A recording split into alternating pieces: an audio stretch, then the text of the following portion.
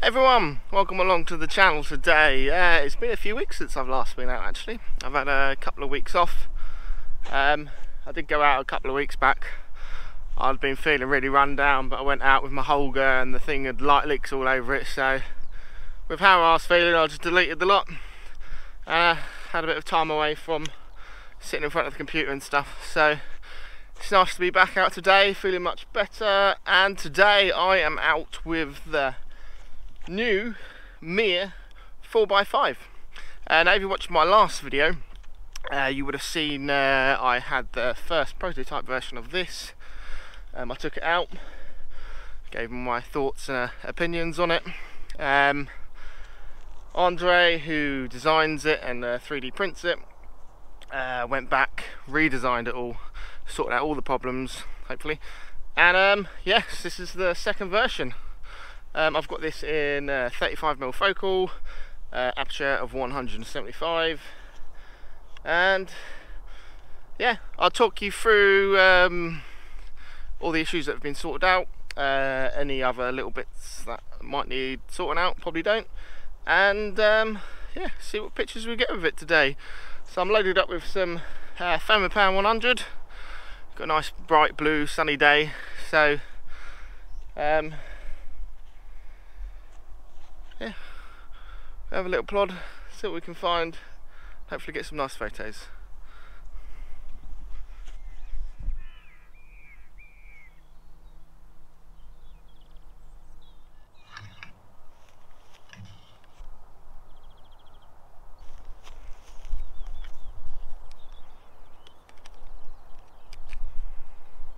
Okay, so in my last video I didn't talk about the previous filter holder. It was different to this. I didn't really like it. It was you kind of clamped it together so it'd hold the filter, then it'd go on, and it sat quite away from the camera. I did do a little bit on my video on it, but I never put it because it kind of dragged the video out a bit too long. But it's all been redesigned anyway to be a lot simpler. So this is for a Coke and P series filter size. It just kind of clicks in the back there, and then magnets on. So that is a lot nicer. Like I said, the other one was quite fiddly, and I don't like things to be overly complicated. I think if they can be done simply, do them simply. So anyway, I've got a first little shot set up. The camera's probably a little bit wide for this, but I figured I'd try it anyway. It's no harm in trying. So I've got about a 60-second exposure.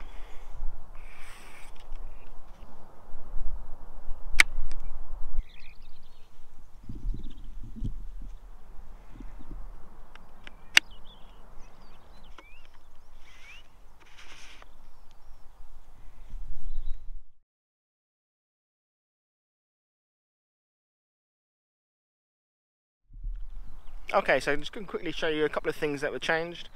In the first lot of photos they had a huge vignette around them. That was because of this area was too small and deep.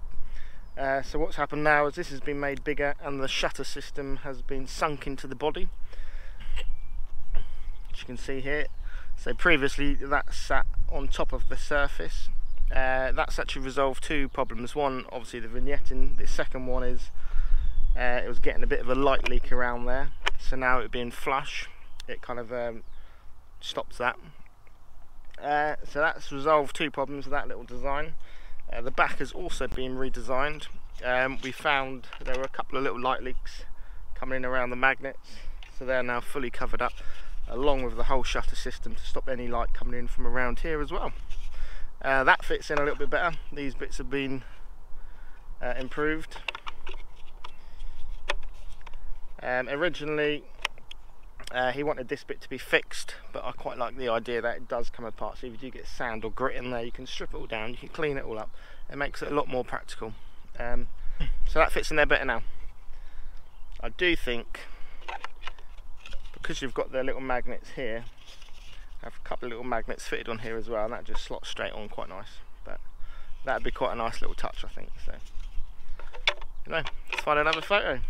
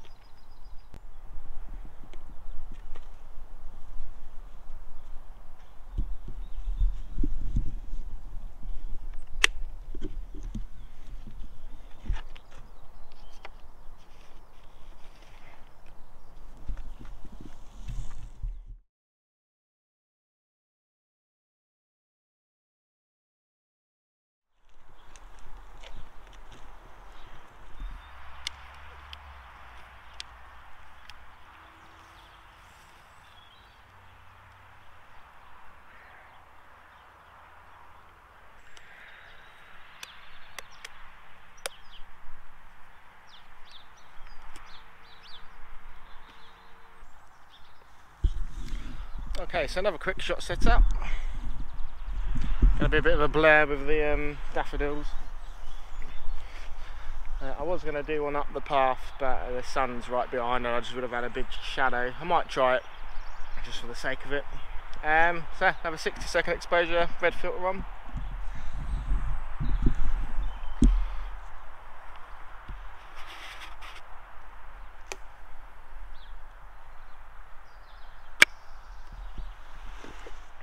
Now while I'm out, I've also got the 6x6.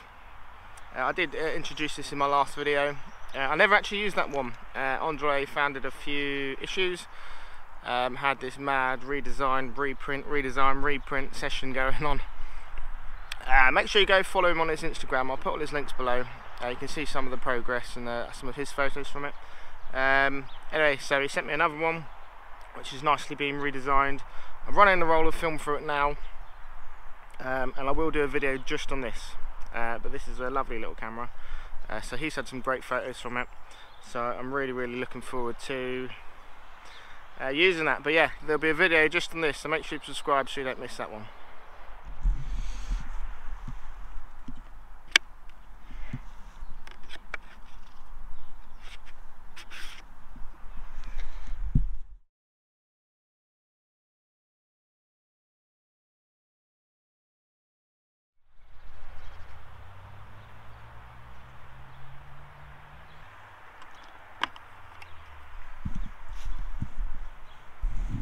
Okay, so another thing that's been improved since the last design is the back. I'd mentioned that the back is super strong. It had some massive magnets there, so they have now been resized to a smaller magnet, so it's not so hard to take the back off. So it just clicks on and off a lot nicer now. And again, if you saw my last one, you'd know that this is pretty much light tight as well when it's fitted, which I tested. It clicks nicely on. That just covers it all up. Please.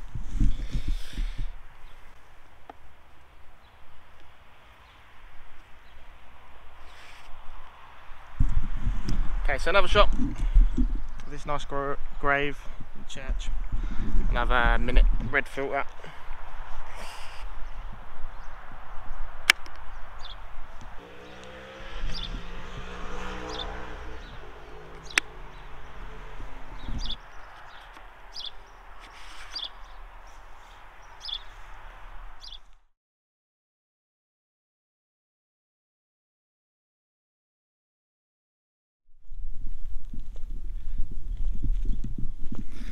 So just on my way to my last spot for a couple of photos, which is the smallest church in Sussex over there.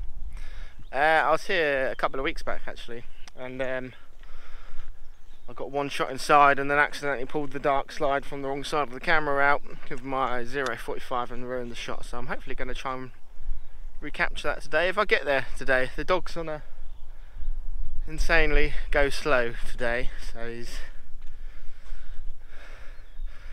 Hope we get there today.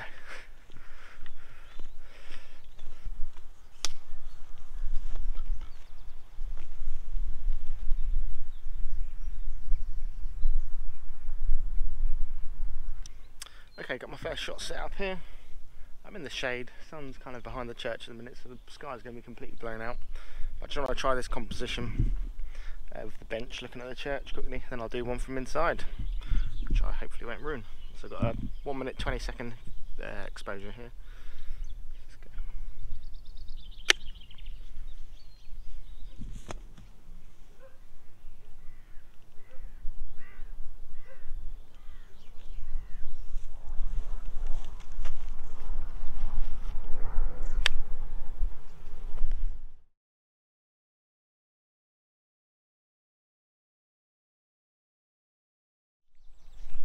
So I was going to do a photo inside. I just took a meter reading, and with aperture of 175, Fomapan 100, indoors gets me exposure of about 32 minutes. I've not got time for 32 minutes today. So I'm not doing that. I know I said that's what I come here for, but so I'm not doing that. So I'm just going to try and grab maybe another quick shot outside from maybe a slightly different angle.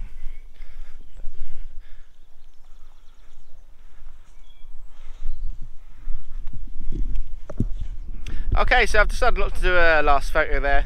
I think I'll just take a random photo somewhere and just share it at the end of this video. So what do I think of the newly improved Mia 4x5? Firstly, almost dropped it. It is the differences are small, but it will certainly make a huge difference. If you saw my last video, like I said, there's lots of vignetting on them. This having the larger bevel and the shutter system sunk in, it's going to make a huge difference to that. And also sinking in the shutter system is going to be reducing and getting rid of them light leaks. The insert which goes in, that has been improved and fits in a lot better. It would be nice if that had maybe a couple of little magnets on, just so it kind of clipped in and stayed. When the film holder's not in there, it will get knocked about a little bit, and you'll hear it rattling about inside. So that would be nice just to have that. The back with some smaller magnets which is put on makes a big difference. It was admittedly it was a little bit of a struggle, but it certainly felt secure. It still feels secure though, it's just easier to take it off. So yeah, I think this is absolutely fantastic. Oh yeah, also the filter holder, much better than the last one. I know I didn't really show the last one in the video, but this is so much nicer. I feel I can just leave that on there. The last one, it would have got knocked about a bit and fallen apart. And so yeah, really pleased with this. It's certainly something I feel I'd be confident with taking all over the place, taking out on my kayak and my paddle board, because I can strip it down and clean it up, which is a huge advantage. So hopefully Andre will be making these available at some point. I know he's said about setting up an Etsy store where you'll be able to choose your focal length, hopefully your colours. And I think one of the nice things is this, the pinhole cameras are called Mia. Andre is Italian, Mia in Italian means mine. And one of the nice things with this is you make this camera yours, you can personalise it. So I think the name really suits the camera as well. But yeah, really pleased with it. Well, obviously I'll see the photos in a bit. I've shared them along with the video. But yeah, well done Andre, absolutely beautiful. And like I say, the next video will probably be out with the 6x6. I'm gonna get a roll film developed with that first, just to make sure everything's fine, and then I'll get out with that. So make sure you subscribe so you don't miss that. Make sure you check out Andre's Instagram page, where you'll see a few of his photos of the cameras as well. And yeah, thank you very much for watching. Thank you for joining me on this. I'll update you as he updates me. I'll be out with this again soon. And yeah, we'll see you next time. Thanks for watching.